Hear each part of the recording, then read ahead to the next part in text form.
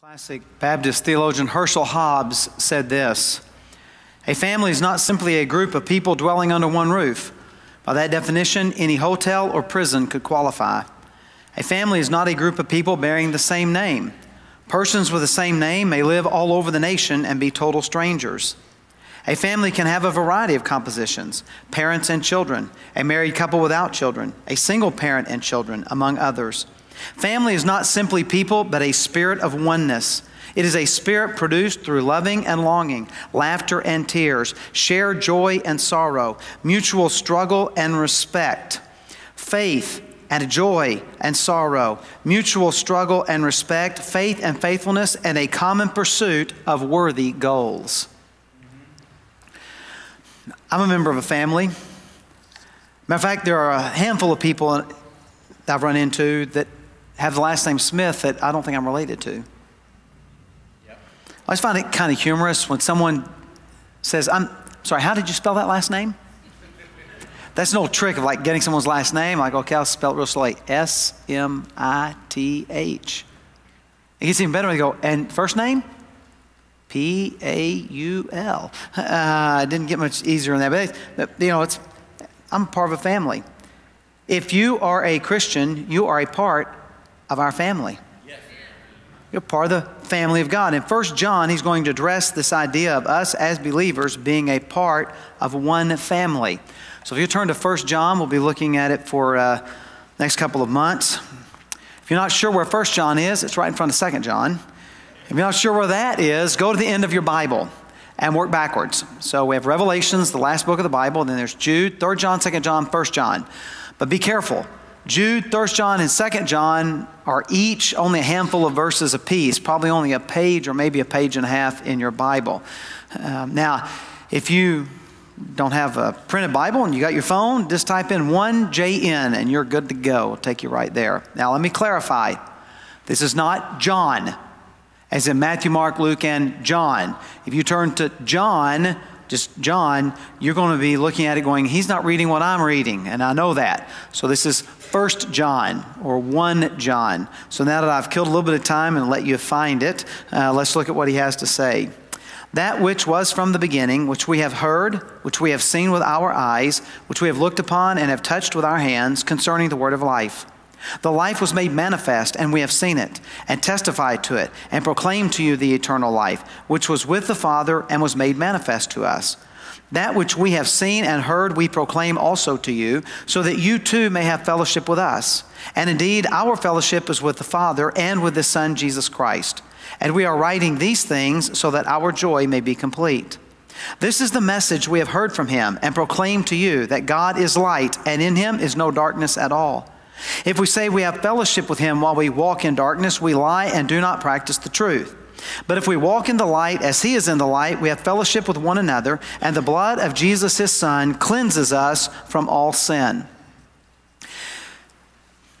In order to be a part of a family, you have to have had an experience. Some experience that makes you a member of the family. That could be an experience of birth. It could be an experience of adoption. It could be an experience of marriage. But you've gone through some experience that has made you a member, a part of that family. And we see that here in the first three verses. He's going to tell us that in order to be a part of God's family, you have to have had an experience that brings you into the family. Look how he describes it: that which was from the beginning. Now, he doesn't mean the beginning of time or even the beginning before time, but he means the beginning of Christianity, the beginning of Jesus' ministry on the earth and those that followed Him, that sort of thing. He says that which was from the beginning, which we have heard, which we have seen with our eyes, which we have looked upon and touched with our hands, concerning the word of life. Now, none of us in here have actually physically spent time with Jesus. We've not seen Him walk the earth. We've not seen Him sleep in the bottom of a boat. We've not seen Him take bread and feed the multitudes. We've not physically seen Jesus being present with us. If you think that you've spent 3 years walking physically with Jesus, let me know. We'll get you help. Okay? None of us have done that. But John did. John was one of the 12 apostles. From the day he was called as a fisherman on the shores of the Sea of Galilee, John spent 3 years with Jesus, physically with him. He touched him. He saw everything they did. He witnessed the miracles. He was even there at the crucifixion of Jesus. He says, what he's saying is, when he says we have seen and we have looked and we have touched, he says, I am a witness. I have seen this. I am an eyewitness to all these things. Now, the people to whom he is writing have not had that experience. They are second-generation Christians. They are Christians because of what they've heard from the people who actually saw Jesus do all these things. Meaning that we are, well, not really second-generation Christians. You may feel like you've been around that long, but no. We're like maybe, 50th generation or whatever. But we believe what we believe because it has been passed down through the generations. We haven't personally witnessed Jesus doing these things, but we have the testimony of them from eyewitnesses like John. He says, we have seen this, touched it, heard it, all those kind of things. Now, who has he seen? The Word. In verse 1, he says, concerning the Word of life. Now, why does he say Word? John likes to describe Jesus as the Word. This is one of his common designations. Word is what describes you. Word is what represents you. You've probably heard this. Someone, tell me about yourself. Your word, it represents who you are. Now, if you are a person of your word, then what you say is a correct representation of yourself. I know some people lie about themselves. Yeah. I know some people lie about themselves to themselves. But because this is God, and God does not lie, the Word is an accurate representation of God because Jesus Christ, who is the Word, is God. And so if you want to know what God's like, look at Jesus. If you want to know how God behaves, look at Jesus. Because Jesus is the Word, but not just the Word of life. He is this Word of life that was made manifest. Now, manifest is not a term we use a lot. But the idea behind it is to show forth. Jesus has shown forth what God is like. And the idea here primarily is his life. And so notice what he says, that we have seen it, heard it, touched it. The life that is made manifest, been demonstrated, declared through Jesus Christ. And he says it again, we have seen it and testified to it and proclaimed to you the eternal life which was with the Father and was made manifest to us. He said we testify to these things. We testify that we have seen this. And what is it he testifies to and proclaims? The eternal life which with the Father was made manifest to us. Now, what is eternal life? Eternal life is not living forever. Everybody is going to live forever. Everybody is going to live forever. The question is, are you going to live forever in heaven with Jesus Christ, or are you going to live forever in hell, separated from the things of God? But everyone will live forever. So eternal life isn't just living forever. Instead, eternal life is about a relationship. Here's how the Bible describes it. And this is eternal life, that they might know you, the one and only God, and Jesus Christ whom you have sent. So eternal life is a relationship with God that we have through Jesus Christ. It's not just living forever, but it is having a life that reflects I am in relationship with God. I have, through this experience, have become a part of the family of God. And so he proclaims to us eternal life that was made with the Father and was made manifest that we have seen. Now, why is it that John is making this proclamation about the word of life? Verse 3, that which we have seen and heard we proclaim also to you, so that you too may have fellowship with us. In other words, he says, we are proclaiming this message of life in Jesus so that you will be in fellowship with us. In other words, so that we will act like family toward one another because we realize we are family. Yes. We have fellowship with one another. Families should like each other. To want to fellowship with one another, so we would have fellowship with one another. In other words, I know that we are different. I know we look different, talk different, sound different, and live different hobbies and lots of differences. But none of those are what bind us together. What creates fellowship among us is that we are a part of the family of God because we've had an experience with Jesus Christ. Yes. We belong to Him, and we have this fellowship with each other, with one another, because we are in His family. But not only do we have fellowship with us, and indeed our fellowship is with the Father and with His Son, Jesus Christ. In other words, here's the idea. We are one family in fellowship with one another because we are in family with God through His Son, Jesus Christ. Our fellowship with God creates our fellowship with one another. And so he says that we are one family. He wants to declare all that we have seen. In other words, you and I need to be a part of the family of God to experience the family of God, to be a part of the fellowship of God. In higher education, you are allowed at most institutions to attend a class. Check it out. See if it's something that you want to do. See if it's something that you want to experience. So on occasion, I'll have people, they'll just attend one of my classes. They just want to check out graduate school and see what it's like. Now, no one ever just comes to check out a Hebrew class. I get that, but they'll come to a Genesis class or something. They'll show up and they'll sit through a class, and because they're checking it out. So do I want to be a part of this? They're examining in us. Then after that, sometimes they enroll and become one of us. You're aware that Christianity works exactly like that. People check us out. They examine us. Is the Bible really true and trustworthy? Is Jesus really the way that we get to heaven? Does it really not matter how much I've disobeyed God, that in the death and resurrection of Jesus Christ, I can experience forgiveness? If I belong to Jesus, am I really going to? They check us out. And our hope and prayer is that after checking out what Christianity is about, checking out what the Bible says, that they become one of us, that they enroll with us. That they have fellowship, that they are a part of our family. And so in order to be a part of the family of God, you have to have this experience that brings you into the family of God. But not only do we need an experience, but also there is a truth that we live out. Look what he says in verse 4. And we are writing these things.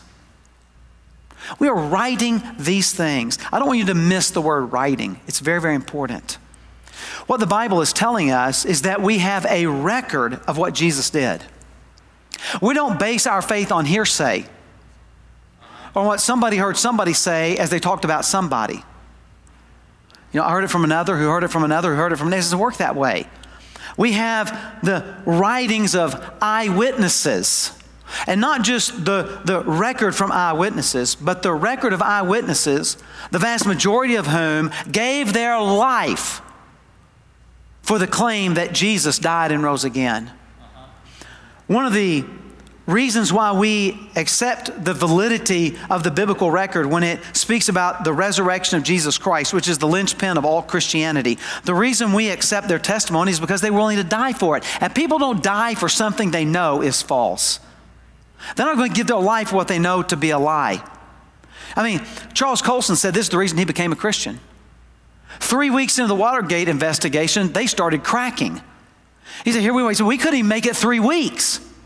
And these people died. You don't die for something that you don't really believe and know happened. And so we have the written record of people who were eyewitnesses to the resurrection of Jesus Christ. He says, well, I'm writing this. And why is he writing it? That our joy may be complete. I want to come back to that in a minute because it's a significant statement. So now for the third time he's going to say, this is the message we have heard from him and proclaimed to you. Why does he keep repeating this over and over again about this proclamation? Here is the reason, because he wants to make sure we understand that the message is the message and it does not change.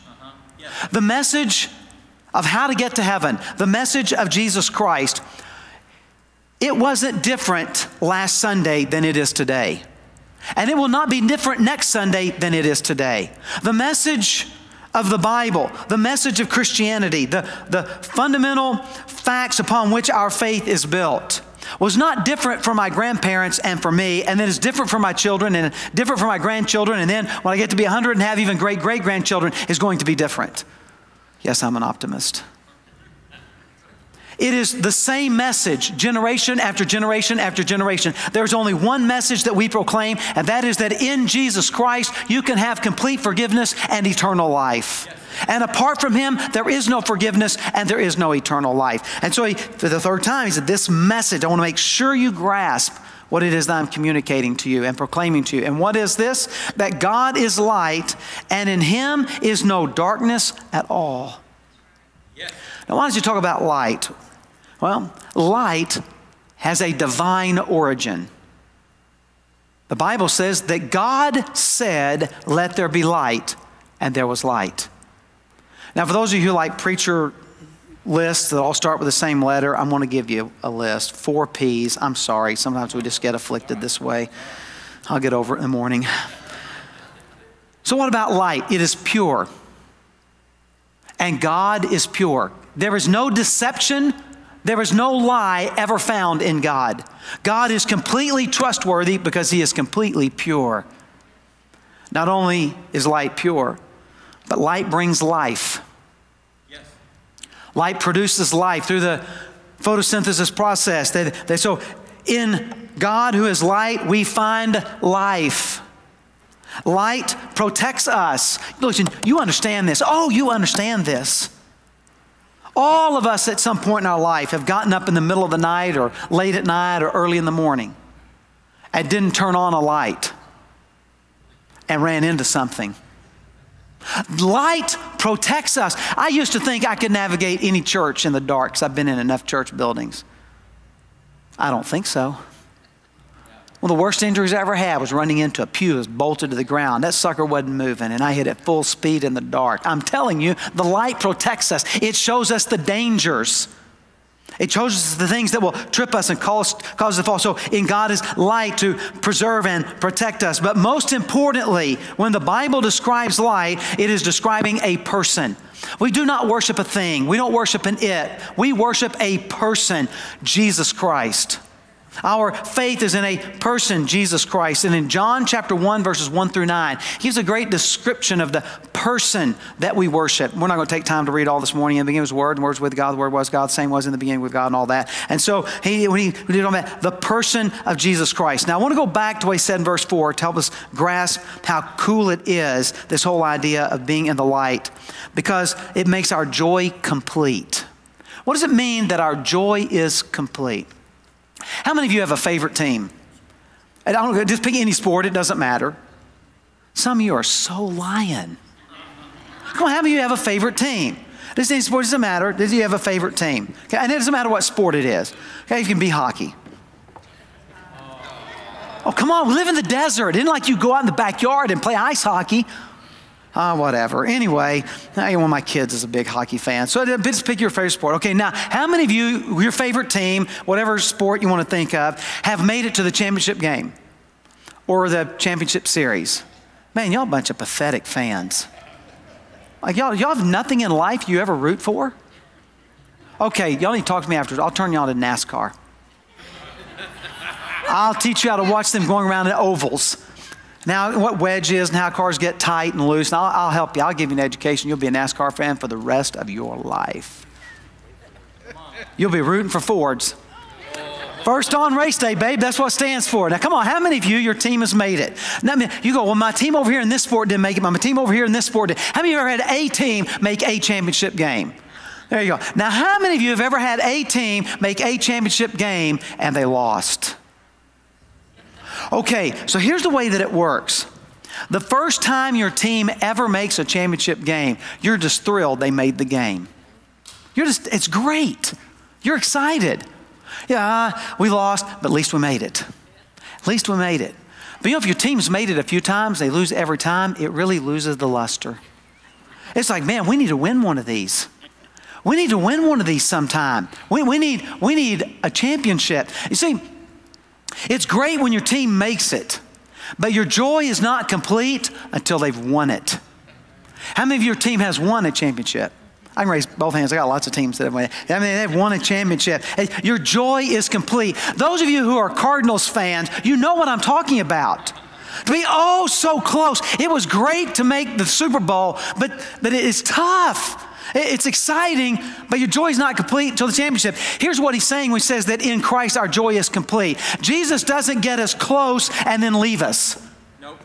Our joy is complete. In Christ, we will eventually be champions because we will arrive at the throne room of God to worship Him forever. That is what he means. So he says, our joy is going to be complete. He is never going to leave us just a little bit short. Not just a taste of victory, we will have victory. In other words, if you are part of the family of God, you are a part of a championship family. Somebody ought to say amen right there. We belong to a championship family. And so now in verses 6 and 7, he says, if we're a part of this family, then we should look like it and live like it. If we say we have fellowship with Him while we walk in darkness, we lie and do not practice the truth. But if we walk in the light as He is in the light, we have fellowship with one another. And the blood of Jesus, His Son, cleanses us from all sin. If we say we have fellowship with Him while we walk in darkness, let me see if I can summarize that statement. You cannot claim Jesus and live like the devil. You cannot claim Jesus and live like the devil. You're going to live like whoever it is that you claim. So if we say we have fellowship with Him, but we are walking in the darkness, we are liars and not practicing the truth. However, if we walk in the light as He is in the light, we have fellowship with one another. And the blood of Jesus, His Son, cleanses us from all sin. If we belong to Him, we live like we're part of the family. Now I want to make sure we grasp this. When I say we're a part of the family and we live like it, I mean we really live like we are one family. We are one body. We have fellowship with one another. I'm saying, help us to understand what I mean by we belong. My family, like a lot of families, have people that became Smiths by birth, and we have others who became Smiths by adoption, and we have others who became Smiths by marriage. So a number of years ago, we were having a family reunion. And one of my nephews, who was adopted into the family, he didn't go get any food. No. He went straight to the dessert table.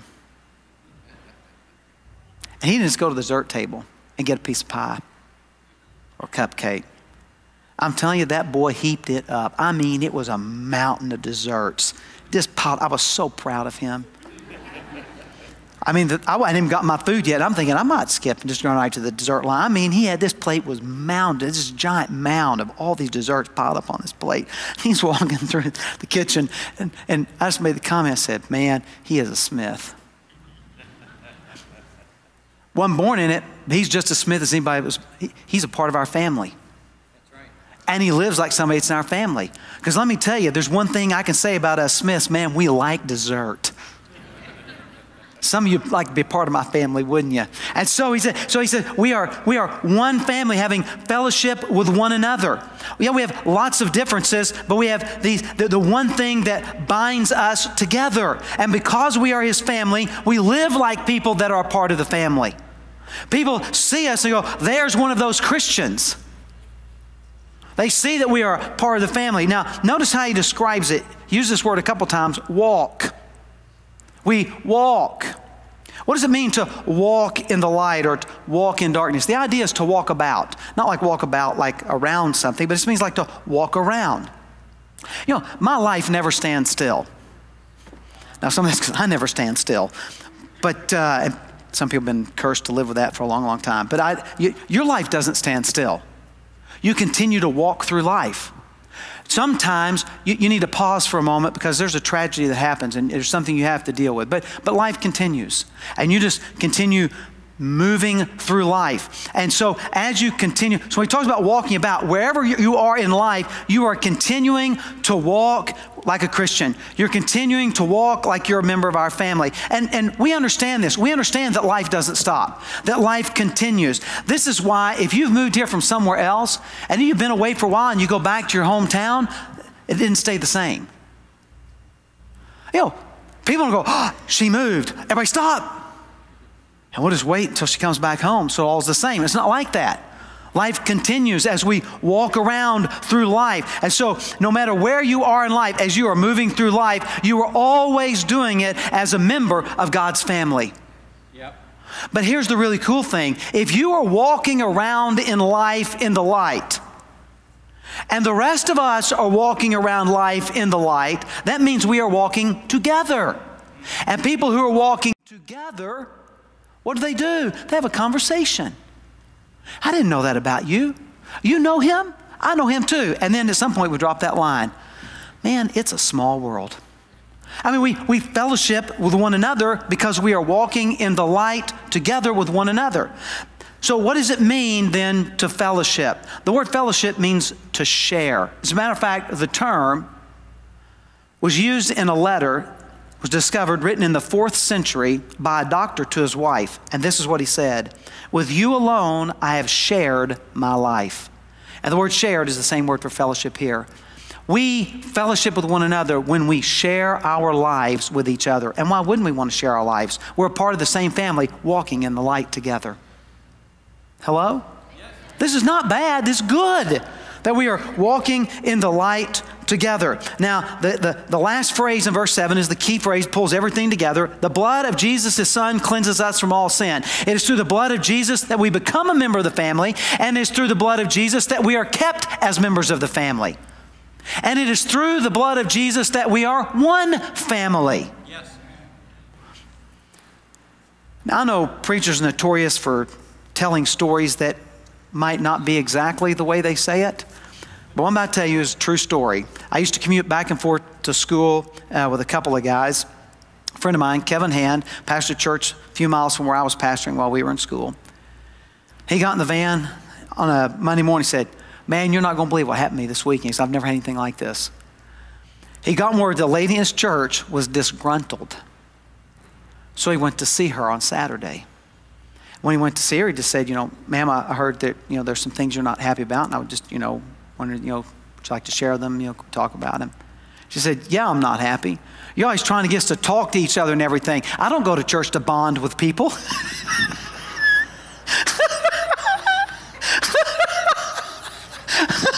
I can't make this stuff up.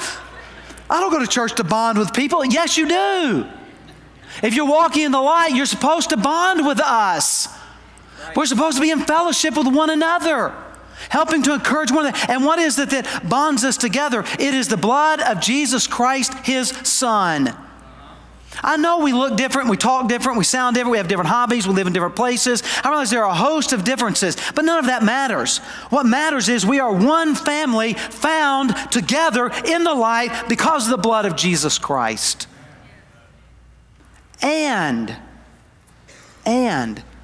because we are a family of the forgiven, we are a family of forgivers. Yes. We have been forgiven.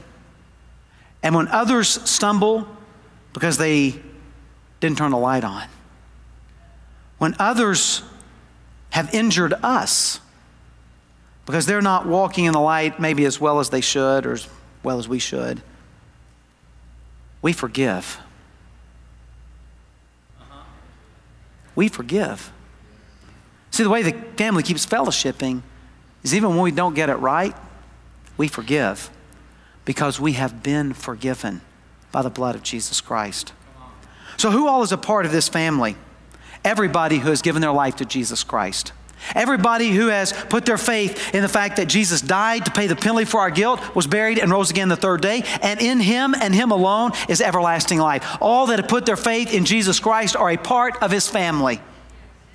All who have, all those belong to him. And because we belong to him, we fellowship with one another and we walk in the light with one another. Listen, Christianity ought to be on the forefront of what it means to love one another.